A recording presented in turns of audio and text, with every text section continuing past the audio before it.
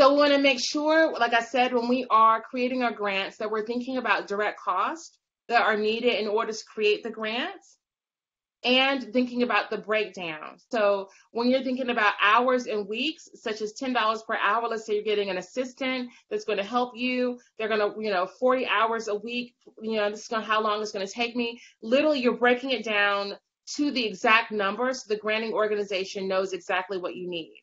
Now, travel. Everybody wants to travel. Everybody wants to travel for their work. You want to make sure that your travel is justified in the work that you're making, and that it's important that you be at a particular location in order to make that work.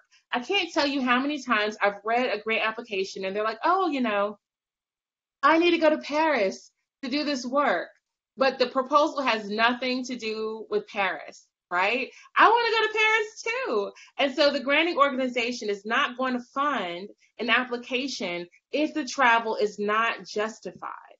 Now, you want to be conservative in your figures, avoid rounding up numbers. You want to be exact.